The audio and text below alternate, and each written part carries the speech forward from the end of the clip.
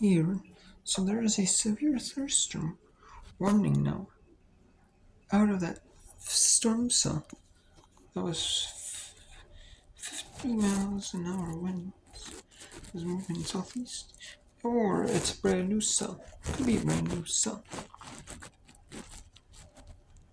But it is for east central Hennepin, northeastern Dakota, southern Washington, and southern Ramsey counties until 7.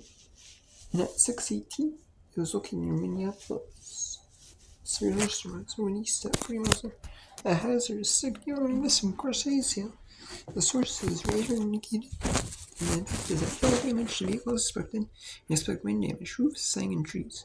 Locations affected include Minneapolis, St. Paul, Egan, Woodbury, Maplewood, Cottage Grove, Inver Grove Heights, Oakdale, South St. Paul, West St. Paul, Mendota Heights, and Lake Alma. For your protection, move to an empty room on the lowest floor of a building.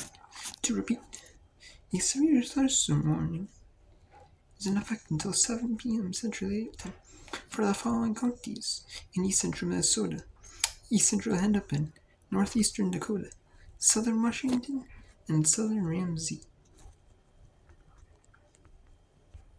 But we'll see if there's another update on this strong thunderstorm that will affect east central Washington and southwestern St. Croix counties through 6:30 p.m.